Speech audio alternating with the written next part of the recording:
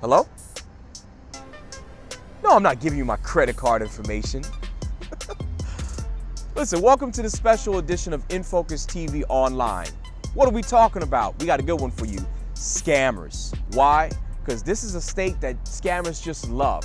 Florida. And get this, the #1 target, millennials. In this episode, we're gonna help you with some eye-opening statistics that might affect you and your family, what scammers are doing, and how you can protect you and your loved ones. FPL also has joined us to talk about how some scammers try different schemes on customers.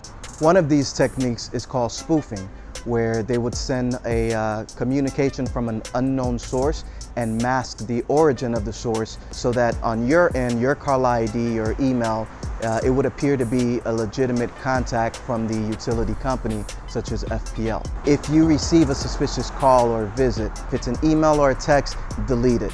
You know, FPL will never call you threatening to disconnect you and asking for an immediate payment with a prepaid card or a wire transfer, nor will we solicit your personal information unless it's you who initiate, the call to us first. Business customers need to be very vigilant. Let's say, for example, a restaurant who receive a call from a scammer who threatens to disconnect the service if payment is not made within the hour.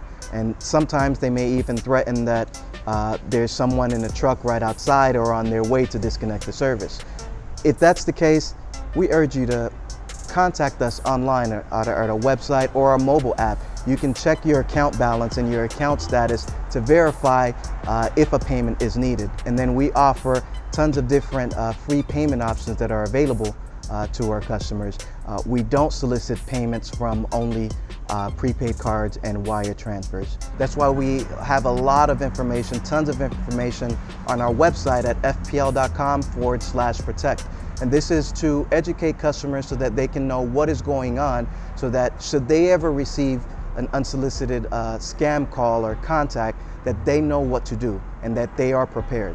The problem is apparently so bad that the state recently launched an initiative called Fraud Free Florida.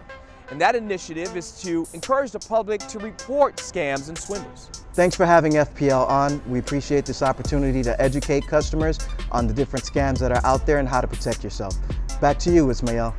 Now, we have to be vigilant year-round, but especially during the holiday season when we're out shopping about or even shopping online. See, a lot of our credit card information is out there, so it's important for us to pay close attention to the websites that we visit and, of course, the places and spaces where we shop.